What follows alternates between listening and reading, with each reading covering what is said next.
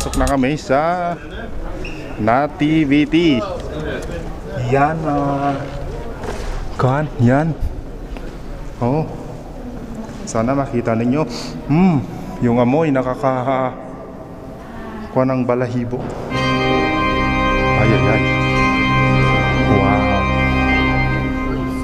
Very old. Ito yung kan. Oh. Please, sir. Hello. Yan. Okay. So before we go to the day of our Savior Jesus Christ. Bakit pinatanggal? Yun yung mga hindi. Lalaki daw po, bawal daw po. Bawal pala. Bawal lang na. Pero mana, ikaw na. Sombrero. Yeah. The first question to everybody. Where are we now? Church of Nativity. Church of Nativity. Yes. So who was born here? Are you sure about that? Yes. Why? What evidence have you got? Well, I ask you, are you sure to say yes? Ayan.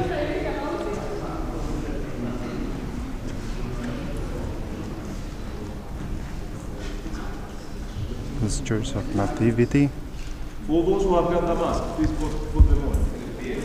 All the mask. Yari kayo. Yan. Yan. Oh, yan. أنا كيف حالك؟ حاولت ما فهمت. كل سنة. Okay, for those who have got the mask, let's put it on.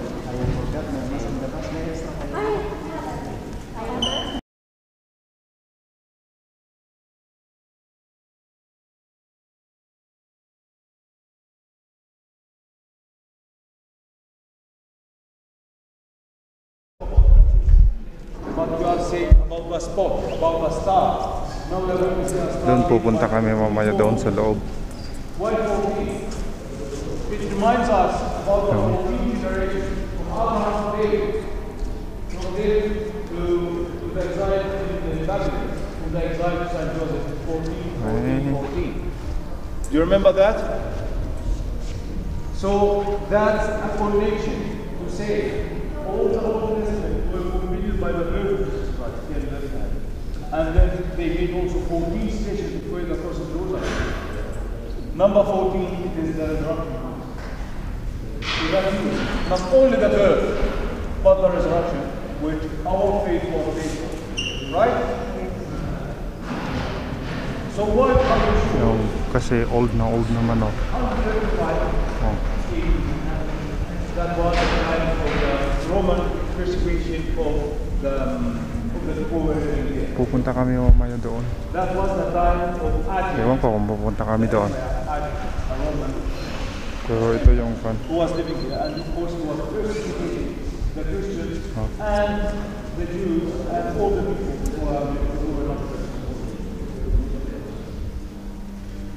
He was not happy at all about the Christians who were commemorating the birth of Jesus Christ over here. So he arrived here and he decided to build and paganism in the exact place where those Christians were commemorating the birth. And he thought by doing that the coming generation would forget, because he thought the coming generation would say, it is a paganism temple, of course, nothing to do for the Christians, right? That's what he thought. But he never expected that the local Christians in this area would see the paganism temple in a different way. They started saying, the paganism temple which was built by Adrian, that means exactly where Jesus Christ was born. So instead of canceling the priesthood in indirect way, he confirmed that. 135 until St. Helen. St. Helen was the mother of Constantine, the Emperor Constantine. 328. The first thing that she looked for was the paganism temple.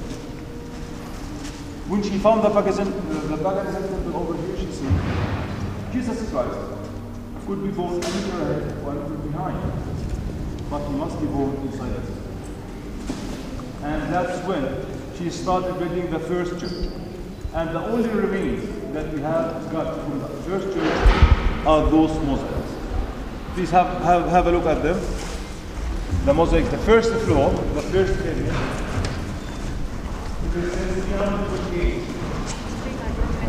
That means all the floor of this church was made like this. Really beautiful, right? Good. So you continue taking pictures and I will continue to explain. 328, she started building the first church. Unfortunately, it was burned and damaged, not completely destroyed, by the Samaritans. Who are the Samaritans? Do you remember them?